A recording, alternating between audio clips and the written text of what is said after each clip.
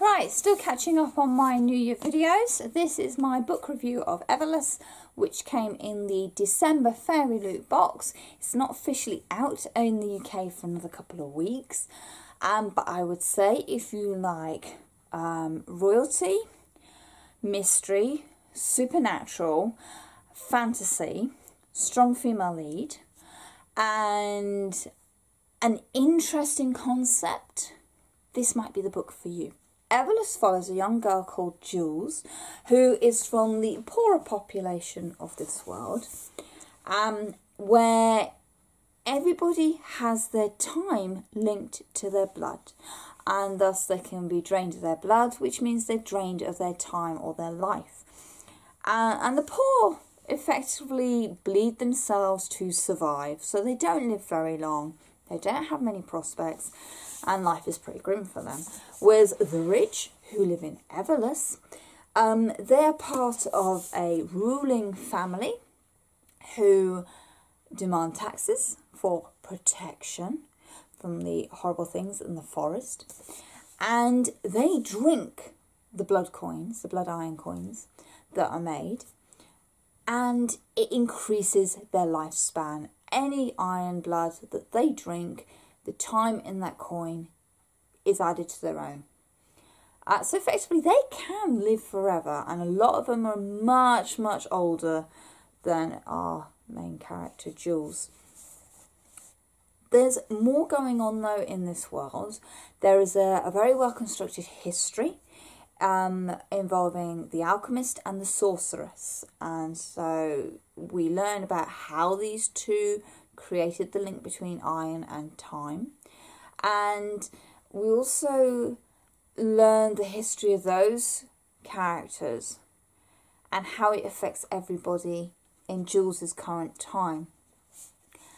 And I can't tell you too much without spoiling the story. There's a key point at about halfway through where suddenly things start clicking, and you come to realise there's a lot more going on that you're not being told for various reasons.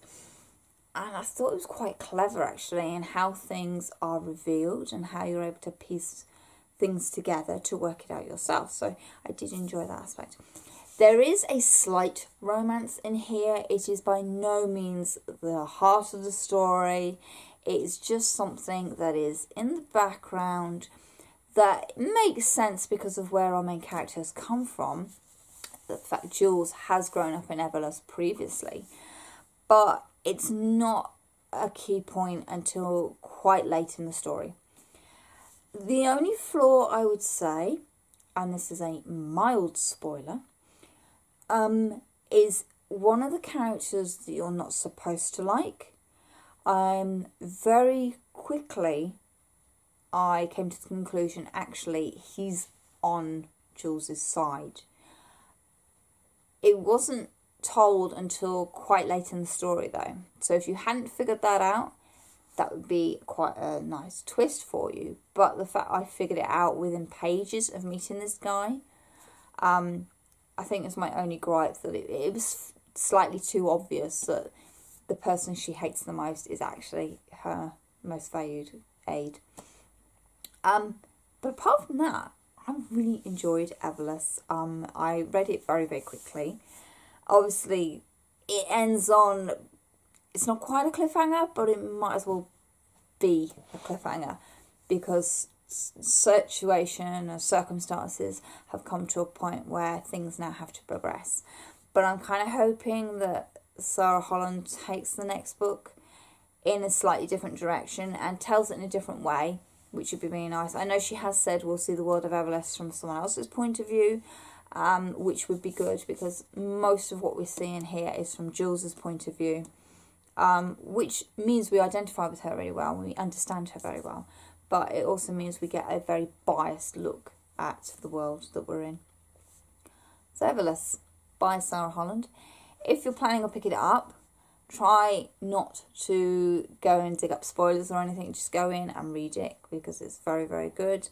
It's certainly worth going in pretty much not knowing a lot. I mean, even watching my review video might have been too much for you. But It's a very well written book with a very interesting concept that's not really used very often. I think I've come across it once before, and I really liked it. So there you go.